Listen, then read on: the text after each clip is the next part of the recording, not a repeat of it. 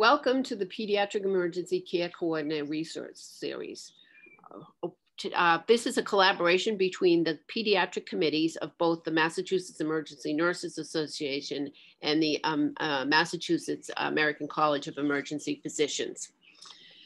Today's speaker is Nikki Staples. She has 20 years plus experience in emergency and critical care in the rural or suburban and urban setting. She recently completed her master's in public health practice, focusing on the commercial exploitation of children during her practicum. Welcome, Nikki. Thank you. Hi, everyone. Thank you for joining me in this series. It's been such a pleasure to collaborate with both ENA and MASAP, and I hope you find this information as valuable as I did when others took the time to share it with me. I've been working in emergency departments in both community and teaching institutions for a few decades now, and one of the most challenging patient populations to care for me has been our behavioral health friends. Their challenges can't be fixed with a cast or sutures, and their care requires understanding, patience, and empathy, things I have not always shared in abundance. I wish I could go back and give this lecture to my 24-year-old self. A few years ago, I had the good fortune to work with a child protection team at a teaching institution in Massachusetts, and I completed an internship with a forensics nurse named Laura McGuire. And during those months, proctored a lecture given by Dr. Heather Forkey. Dr. Forkey is the chief of child protection, the chief of the child protection program, and knows a thing or two about childhood trauma. And her lecture was focused on the ACEs study and how trauma impacts the developing brain. I'm not understating things to say that this lecture has forever changed how I care for kids who are seemingly out of control. The lessons I learned in a few short hours have made my job of caring for dysregulated children and adults, frankly, much easier and more satisfying for both myself, my patients, and their caregivers. I hope you feel the same as I share some of those same lessons with you today. So the original ACE study was conducted at Kaiser before I graduated from nursing school with two waves of data collection. Over 17,000 HMO members from Southern California receiving physical exams completed confidential surveys regarding their childhood experiences and current health status and behaviors. All ACE questions referred to the respondents' first 18 years of life, and prevalence of ACEs was organized by categories. Those categories included emotional abuse. Did a parent or adult in your home swear at you, insult you, put you down? Physical abuse. Were you pushed, grabbed, slapped, hit so hard you had marks or were injured? Sexual abuse. Were you touched or fondled in a sexual way, made to touch someone else's body in a sexual way? Did anyone attempt to have sexual intercourse with you? Did you witness abuse? Was your mother pushed, hit, threatened by a father or boyfriend? Was a household member a problem drinker, or did they use street drugs? Was a household member depressed, mentally ill? Did they attempt suicide? Did anyone actually commit suicide? Were your parents ever separated or divorced? Neglect. Was there someone in your family that made you feel special and feel loved? Did you feel close to each other? Was there someone in your family that could take care of you and protect you, or were your parents too drunk or high to care for you? ACEs are common across all populations, and almost 2/3 of study participants reported at least one ACE, and more than 1 in 5 reported 3 or more ACEs. The ACE score is the total sum of the different categories of ACEs reported by participants, and study findings show a graded dose-response relationship between ACEs and negative health and well-being outcomes. In other words, as the number of ACEs increases, so does the risk for negative outcomes. And as you can see, the likelihood that one of your pediatric patients or your adult patients has experienced toxic stress from one or more of these adverse childhood events, it's more likely than not. So now that we know a whole lot of our kids are experiencing toxic stress, let's take a look at what that stress response means in terms of neurobiology. When someone experiences stress, the amygdala, an area in the brain that contributes to emotional, not logical processing, sends a distress signal to the hypothalamus. And we're going to come back to the amygdala in a few slides, and not just because I like to say amygdala. When we experience a stressful event, the amygdala sends a distress signal through the hypothalamus, which activates the sympathetic nervous system by sending a message through the autonomic nerves to the adrenal glands. These glands respond by releasing the hormone epinephrine, also known as adrenaline, into the bloodstream. Epinephrine triggers changes to include a faster heartbeat, which pushes blood to the muscles, heart, and other vital organs. The blood pressure increases. Bronchioles in the lungs dilate, allowing us to breathe more deeply and rapidly, enabling the lungs to take in as much oxygen as possible, because that's what we need if we're going to run away. Blood is diverted away from the GI system so that reserves can be directed to body systems that will allow us to run fast or to punch hard. Fear also triggers the sympathetic nervous system to release higher levels of cortisol in the bloodstream. And all of these physiologic changes allow us to be more alert, sight, hearing, and other senses sharpen. Epinephrine also triggers the release of glucose and fats from temporary storage sites in the body, and this supplies energy to all parts of the body, allowing one to flee, hide, or fight more effectively. These systems, they're not designed to operate under constantly stressful situations. And some of our kids, they fear for their safety 24 hours a day, 7 days a week, some of them for their entire childhood. And when the stress system remains activated all the time, we can see why so many of these kids grow up to be adults who are more prone to diabetes, hypertension, heart disease, long-term lung diseases, and other diseases. So what does that mean for your patient? It means they literally can't calm down. Over time, high levels of cortisol start to wear down the brain and other body systems, and this damage has been associated with depression, anxiety disorders, addiction, memory loss, and dementia, as well as other morbidities, which we just mentioned on the last screen. And cortisol in high concentrations is in itself damaging to biological tissues and can affect the stability of the new brain circuits as they're forming.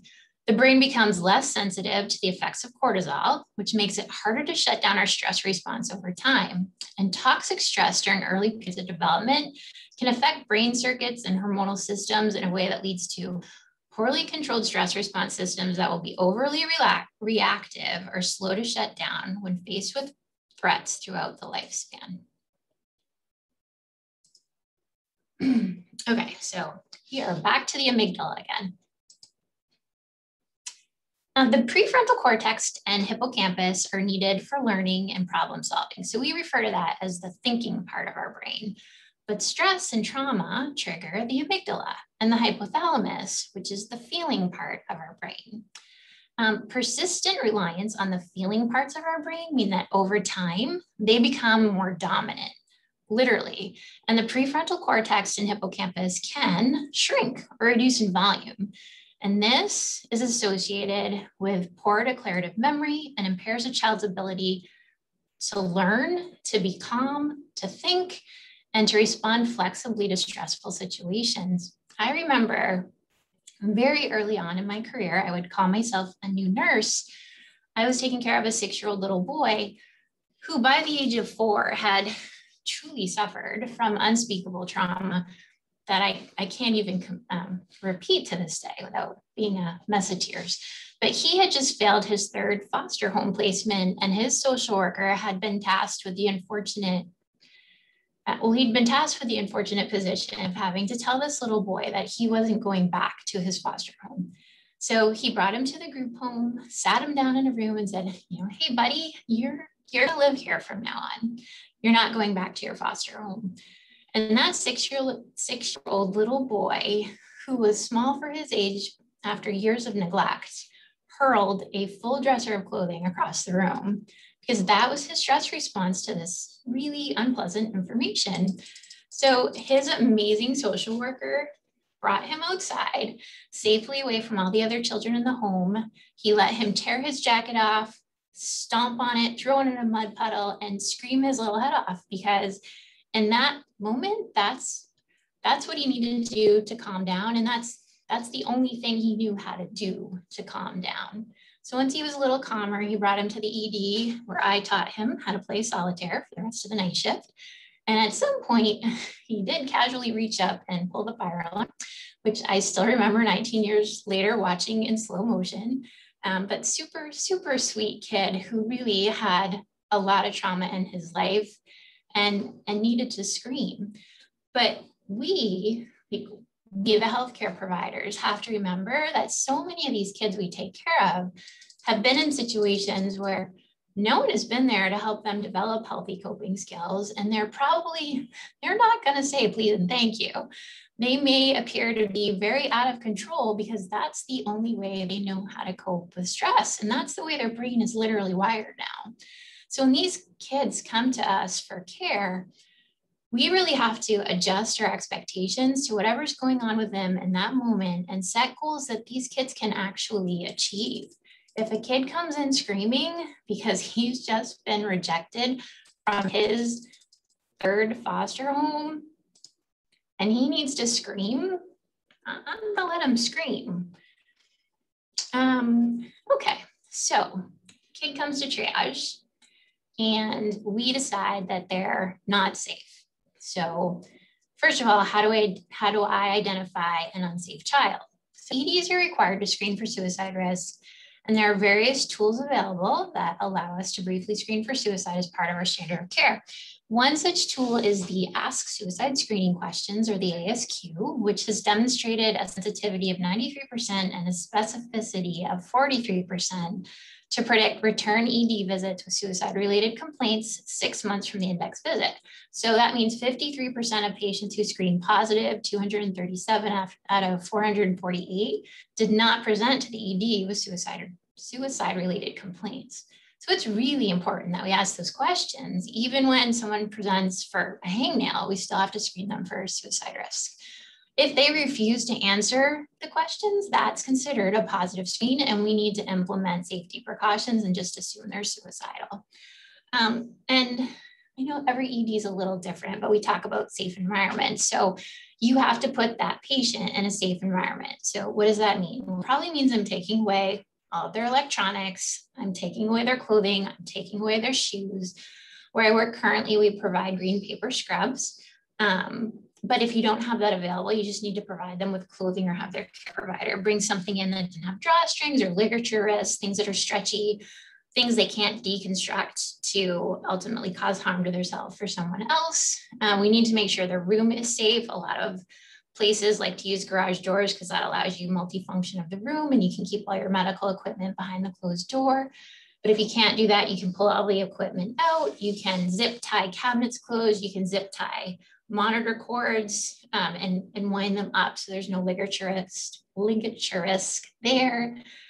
What else? I like to take trash bags out of the room, keeping in mind that some of our friends stay with us for days, so it's nice for them to be able to dispose of things. So if you're gonna put a trash can in the room, make sure there's a paper liner in it and not a plastic liner, which can be used for suffocation. You need to think about meal trays, and if the patient can have utensils, a typical plastic tray can be used and has been used as a weapon. Can they even have utensils, or do they just need finger foods? Don't put aluminum cans in the room. Those have sharp edges and can be used to cause harm. Be really thoughtful with hot liquids. Hopefully you have a rapport with your patient or you got a handoff from someone so you know if they've been respecting boundaries and making good choices before you give them hot cocoa. And let's just think about this from the perspective of a 12-year-old boy, for instance, who's coming in and expressing suicidal ideation.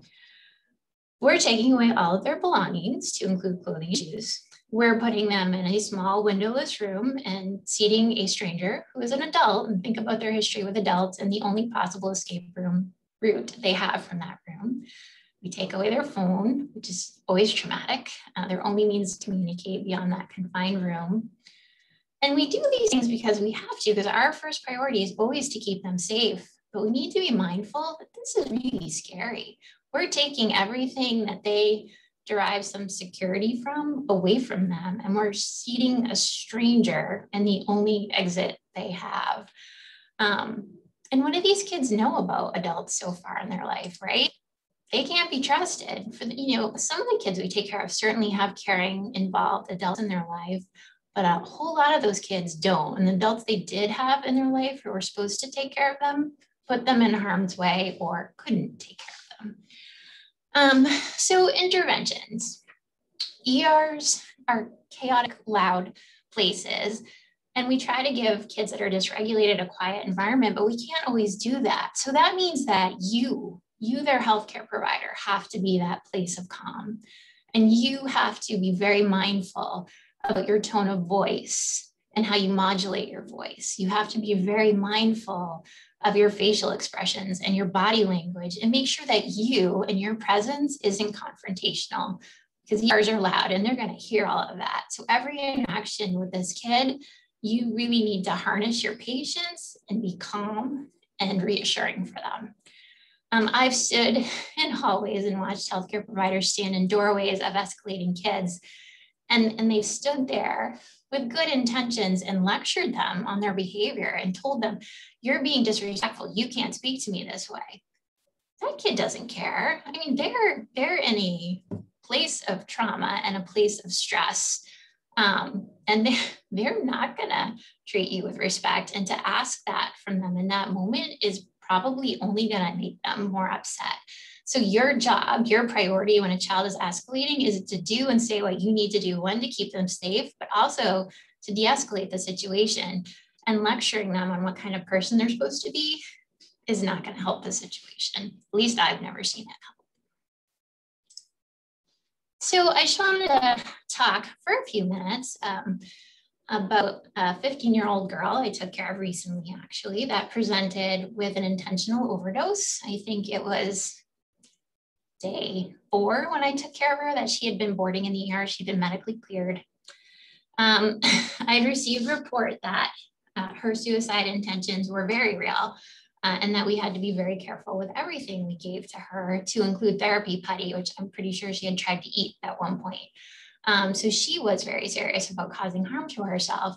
And the other concerning point was almost every time she ambulated to the bathroom, she would try to elope. Mom was in the room. I didn't know a whole lot about her past history, but in these situations, I just default to the assumption that something traumatic has happened to these children. So I went in and I introduced myself. She was in a safe room wearing green scrubs. Mom was in a chair. She was on a stretcher. The garage door was shut. The room was safe. She had a care companion sitting in the doorway. And I just said, hey, I'll be with you for the next 10 hours and went about my business. And shortly thereafter, someone let me know she had to go to the bathroom, because of course. So I went into the room and I said, hey, here, you need to go to the bathroom. So my understanding is that every now and again, you try to leave when we do this. So I'll walk you to the bathroom, but it's going to be you, it's going to be me, it's going to be the care companion, it's going to be the security guard, and we're all going to walk there together. And when we're done, we're going to walk back to your room, and I need you to go back to your room, because if you don't, the consequence of that will be that we'll have to put a commode in your room, because I need to be able to trust that you're going to come back to your room when we're done. So off we went, flanked by all these people. I kept the door open a little crack to give her some privacy. She went to the bathroom, washed her hands. I thanked her for washing her hands.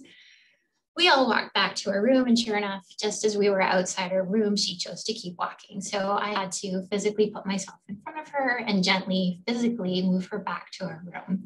And this is really up to you as a care provider. Not everyone's comfortable putting hands on anyone and bringing them back to the room. She really wasn't resisting me. I had security with me, so I knew if things escalated, they would intervene. I was able to get her back in the room. And Mom was still in the room. She stood right in the door, very confrontational in front of me. My care companion was next to me. Security was behind me. And she just continued to escalate, screaming, saying, I don't belong here. You're not helping me. I want to go home. I don't need to be here. And in these moments, it's really important to identify someone to communicate. I think human nature is such that we all have this overwhelming, compelling need to talk and try to fix a situation. We tend to all talk at once. So in this case, the care companion had been with her longer than I had a really good rapport with her, and I let him talk. I let him say to her, hey, we've had a great morning so far. We really need to stay safe. We need to figure this out. Now, what can we do to help you? Like, what can we do to make you feel better right now? And she just kept saying, nothing. I can't calm down. Nothing's going to make me feel better. I want to go home. And she continued to escalate. And Mom at that point had stood up. And as Mom stood up, she grabbed the chair, picked it up, and just heaved it at the care companion, who thank goodness saw it coming and was able to deflect the chair.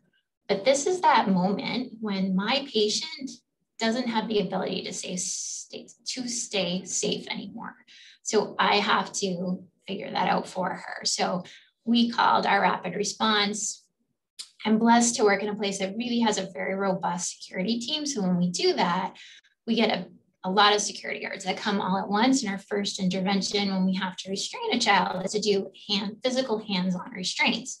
So in this situation, we got her on the stretcher. I did a comfort hold till everyone arrived. She, like, thank goodness, really wasn't fighting too hard to get away from me. And each of the 4 security guards took a limb, and a 5th security guard just remained back to really observe the entire space. Mom was still present. And she continued to swear at us and yell and scream, "You don't understand, I don't need to be here," on and on and on. And really was fighting against the restraints. And I noticed, the room became very loud, and we were all talking and looking and saying, "Hey, do you have this? And do you have that?" And it just became a lot of clamor. And the thing that stopped us was her. And she just all of a sudden said, "Shut up. Everyone needs to stop talking." And we all were like, "Oh, okay." And we shut up and we stopped talking.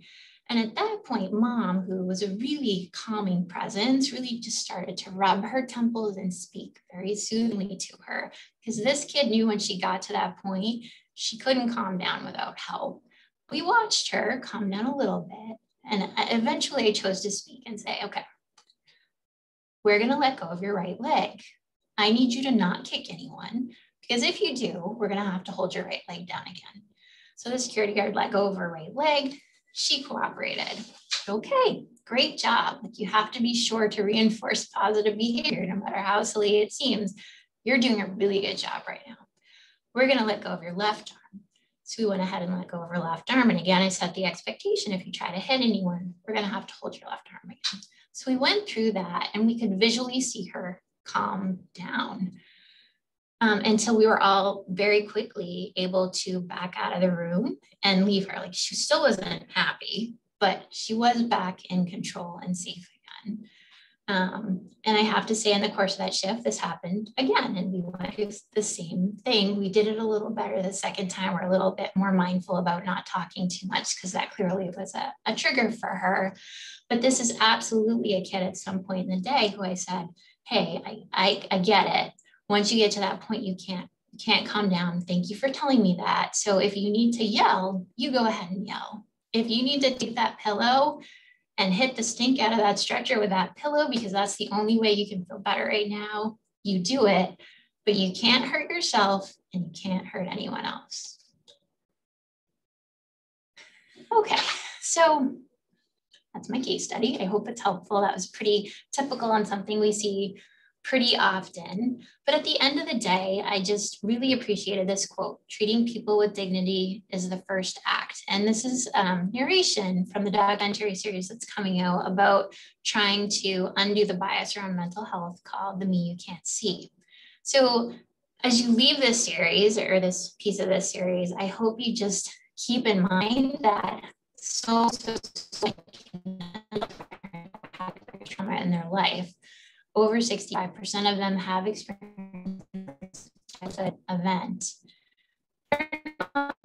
You with dignity, because people haven't always treated them with dignity, and frequently just haven't treated them with dignity at all and put them in harm's way. So it's really about us to set the example for them. And again, we need to adjust our expectations and really set goals that are achievable for the kid sitting in front of you.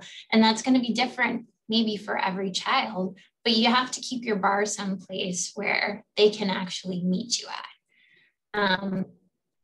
And that's really it for today. Thank you for joining us.